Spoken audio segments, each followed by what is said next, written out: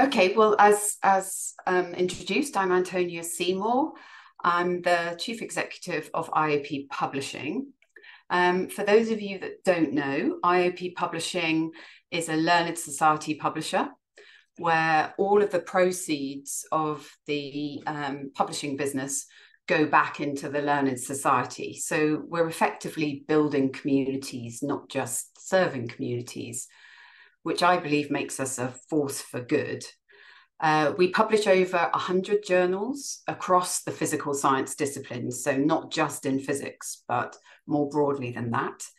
And about half of those journals are published together with other learned societies. And together with scientists, librarians, partner societies, and funders, we've really embraced open science. We think it's part and parcel of our mission as a learned society publisher. So I'm going to talk to you today about our open access journey at IOPP, which began 25 years ago in 1998. And I'll bring you up to the present day. And I'm going to talk about some of the major milestones in our open access development, which include the launch of open access journals, hybrid open access, some of the groundbreaking licensing agreements that we have in place with institutions and funders, how we've been flipping journals to open access. And I'd like to also talk a little bit about some of the wider open science initiatives that we've been hearing a little bit about around open data, etc., and how all of this comes together under our Open Horizons strategy. So, as I mentioned, in 1998, we launched our first open access journal, the New Journal of Physics. This was a collaboration between the Institute of Physics and the German Physical Society. And I have to say the journal was a little bit ahead of its time, and it's taken many years to actually become a profitable journal. I think it was early in the open access movement, and we've learned a lot along the way. It was actually a whole 8 years before we then launched our next fully open access journal in environmental research in 2006. In 2011, we introduced an open access option in all of our research journals. This is what we would call hybrid open access, meaning that every researcher in our community had the choice to publish open access if they wanted to, or if their funder required it. Transformative agreements have been a major accelerator of open access for us. We struck our first, what we call then, offsetting agreement with Austrian institutions in 2014. And Austria is now publishing more than 90% of their article output with IOPP on a gold open access basis. This was then followed by our first read and publish agreement in Germany in 2018. And as you can see on the right, by the end of 2023, we anticipate having over 900 global institutions participating in transformative agreements. And I'll talk more about why these transformative agreements are so effective in our OA strategy shortly. IOPP Publishing has always launched new journals ever since it was established. And we focused on launching those journals in new and exciting fields.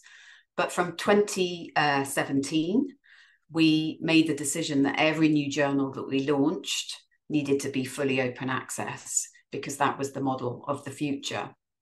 Our mission as an organization is to expand the world of physics, and that means expanding our publishing portfolio into other physics-related disciplines, such as materials and environmental sciences. So we take the definition of physics and we've broadened it out very significantly.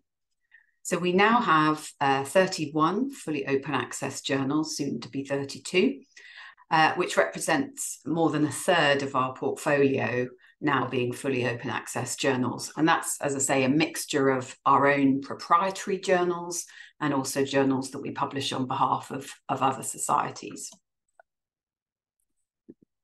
We have flipped several journals to open access, which obviously is the goal.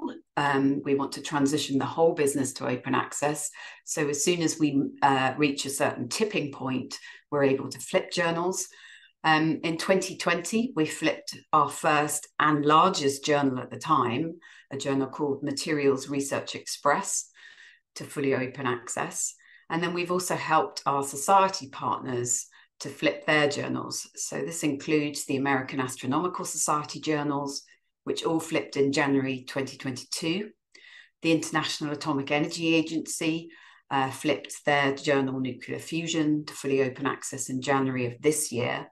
And now the Japan Society for Applied Physics, who work with us, will flip Applied Physics Express to open access in January 2024, and are considering the timing of flipping their other journal in a future year.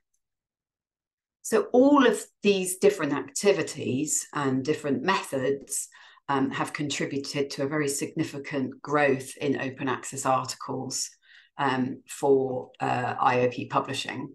So you can see back in 2017, only 9% of our content was open access. To the end of August this year, I don't have the very latest data, but to the end of August, we're at 46% open access.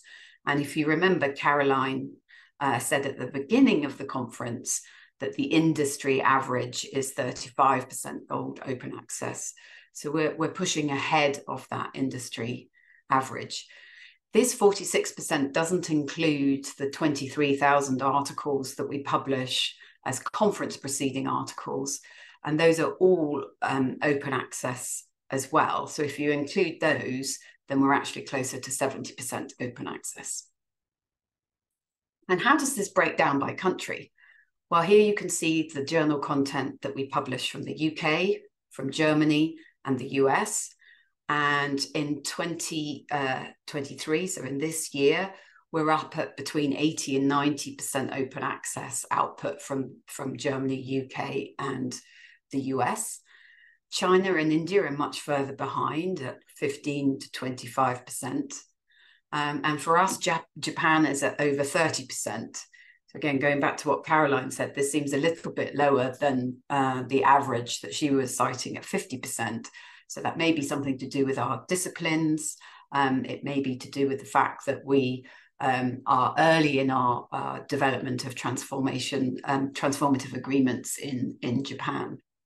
But Japan does represent the largest contributor of non-transformative agreement OA articles in our program.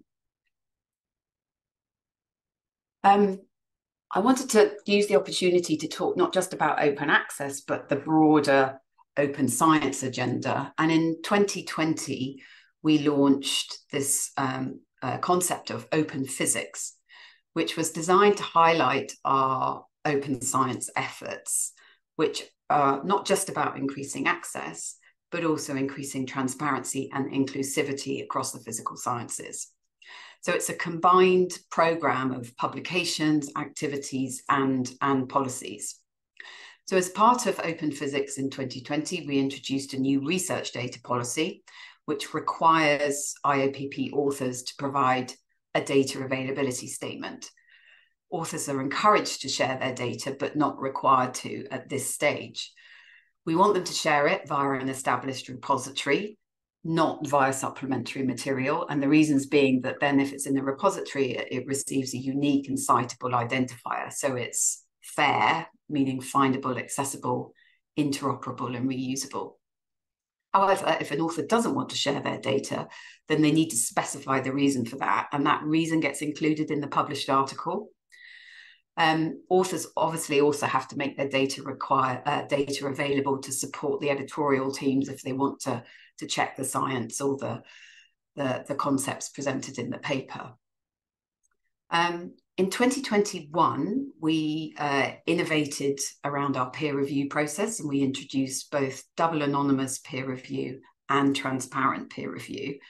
Having both might seem contradictory, but in fact, what this does is allow maximum objectivity during the review process through the blinding of the authors and the reviewers to each other, and then maximum transparency after publication. So the the full peer review reports are published so that readers can understand the process that the manuscript has been through. In 2022, we extended our APC waiver and discount policy to cover all of our hybrid journals, not just our fully open access journals. This actually makes us one of the most, makes it one of the most generous APC waiver and discount schemes out there, because, as I say, it applies across our whole portfolio. And it also is applied automatically. So if you're from a country categorized as a low income country by the World Bank, then you receive a full waiver automatically on submission. If you're an author from a lower middle income country, then we charge a flat fee of £500 instead of the full price APC.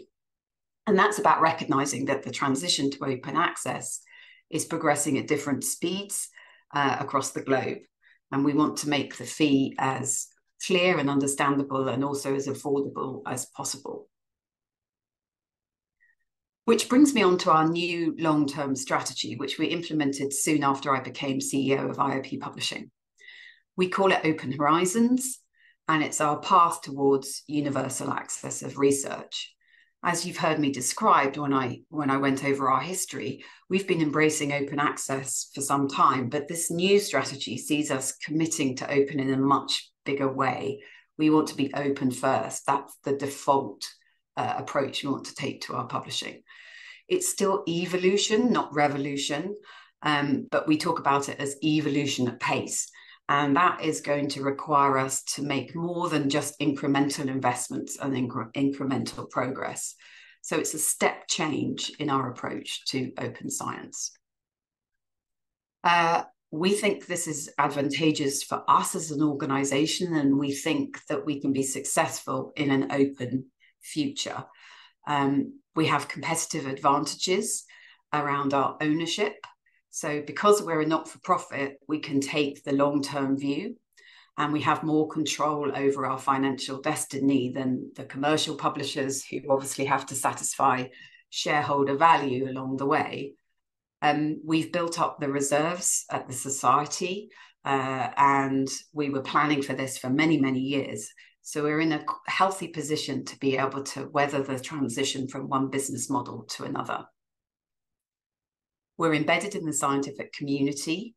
That means that we're able to develop our a strategy in conversation and collaboration with the groups that are most central to its successful implementation.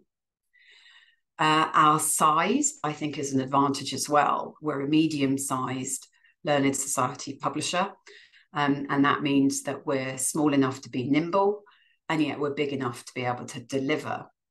And that learned society not-for-profit status sets us apart, as I've mentioned, and means that we can balance research impact with financial results and remain true to the Institute of Physics founding charter. So this is how our strategy is rooted to our mission, vision, and purpose. And we have 3 pillars to the strategy that you can see at the bottom of the slide. And I'll just very briefly talk about each of those and just highlight some of the efforts underway. So I mentioned transformative agreements earlier. These are absolutely key to encouraging greater take-up of open access. It has been the fastest way for us to release articles from behind the paywall into the public free environment. And the default starting position for our transformative agreement offers to institutions and to funders is to offer unlimited open access publishing in all of our journals, both hybrid open access and all our partner journals. The intention is to make it as simple as possible to agree to one of these deals and result in significant uptake in OA publication by authors participating in those institutions. And you can see that whilst there's a large number of these within Europe, there are also a large number of these now in North America and increasingly all over the globe. We need to provide outstanding publishing services to researchers. That goes without saying. But in an open access environment, researchers become even more central to the process than they have been in the past. Whether paying directly through their funder or institution, they have so many choices of where to publish. And in an article economy, we really need to know our research community intimately to succeed. So we're investing in driving article growth, which is really important for future revenue security. And I don't think I have time to talk too much about the individual elements on this slide. So I will skip over our slide here in peer review, but suffice to say that high quality peer review is the backbone of robust and trustworthy research, and we invest a lot into ensuring that we have a reliable and constructive peer review process. I will also skip over this slide very quickly, but part of our investment into high quality peer review that provides an excellent author experience is the work we're doing to reinvent our peer review and submission system, working with a partner called Meresier. We're going to be developing an entirely new flexible system that can create efficiencies for both our authors and reviewers, but also for us. And I will dwell on this slide because obviously in an environment where we're looking to grow our publishing output, it's very important that we also invest in continuing to provide that quality assurance. And there's never been a higher level of danger in our sector around research integrity breaches, whether those be paper mills or plagiarism or AI tools allowing easier image manipulation, etc. So our team has grown significantly over the last three or 4 years. And we are working very closely with the STM, supporting the work they're doing to develop this integrity hub, which I think will be a game changer for us as we collaborate across the publishing industry to try and ensure we keep bad actors out of the scholarly ecosystem. My second to last slide, I just wanted to talk a little bit about the multi-year, multi-million-pound series of investments that we're needing to make to deliver that Open Horizons strategy, which is largely around improving the discoverability and impact of research through a number of big initiatives that you can see simplified here on this slide.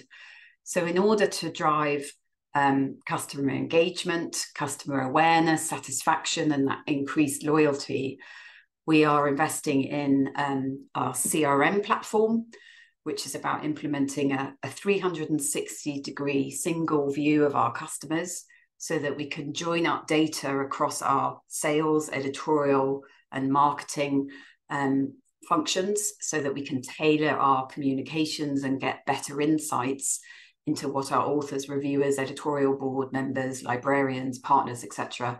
want and need. The submission and peer review platform is being replaced, as I mentioned before. And we're also investing heavily in the software required to simplify open access management, which needs to accommodate both single APC payments and also the consolidated funding that we have through the transformative agreements. And certainly last but not least, on the far right, we have a strategy around our content discovery and dissemination. So some of you may be familiar with our platform, IOPP Science. That is not the only place where researchers discover our content. In fact, it's probably one of the less important places where people discover our content, and particularly in an open access world where that content can be made freely available anywhere for anyone to use. We need to really focus on our dissemination capabilities and our discovery capabilities and making sure that we can surface our research content wherever researchers are looking for it. So that might be on ResearchGate, it might be on academia.edu, it might be in the workflow of a researcher's lab. So a lot of work going into that aspect. And then underpinning all of this is improving the quality of our data. So data is the lifeblood that runs through all of our systems, and that data needs to be accurate, reliable, and up to date. so that we can make those evidence-based decisions and move from what I call hindsight to foresight, and hopefully then be able to serve those customers better in the future. So in summary then, the outcome of our new Open Horizons strategy will be a healthy but lower margin future business, targeting the delivery of a sustainable level of annual profit to the Institute so that they can do all the wonderful things that they do to support physics. So the financial profile of the publishing business is going to be much bumpier in the future as the stability has gone as we migrate business models. The profit or the gift aid that we pay back to the Institute will be much lower than in the past. And that's because it's requiring significant investment for us to navigate this change in a sustainable way. And that's the investment I talked about into people, into data, and into technology to support that article growth. But I'm super excited about this, and I firmly believe that we're uniquely placed to be successful. And that move to open science reinforces our core purpose as a learned society, which of course is the advancement and dissemination of knowledge and education.